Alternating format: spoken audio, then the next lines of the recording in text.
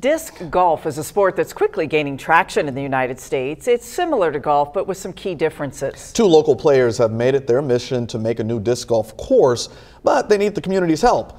News 10 Bureau Chief Nathan Springfield has details. Meet Austin Severs and Tyler Sanders.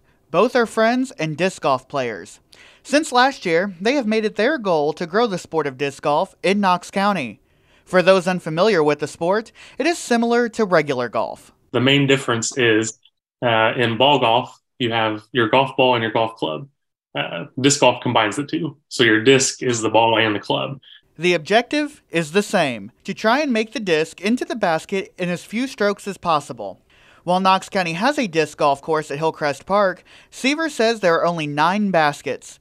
The friends approached Camp Arthur in Bruceville about creating a full 18-hole disc golf course. Following a successful fundraiser last month, board members approved the duo to design and build a permanent course. This new 18-hole course will be big enough to host tournaments, which will bring people from all over the state of Indiana to right here in Knox County. Most of the time we're traveling to like Terre Haute and Evansville and Indianapolis to play in tournaments, which is one of the reasons why we wanted to start this in Knox County. The pair already have a course designed.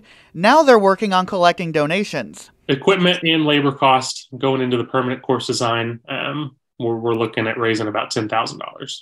Severs says the community has been very supportive, and they have even had a few people commit to helping fund the new course. I've had people from all across the community reach out and, first of all, ask what disc golf is. And people that have heard of it are excited to see another course come to Vincennes or Knox County. Severs said he and Sanders hope to begin work on the course later this spring. Reporting in Bruceville, Nathan Springfield, News 10.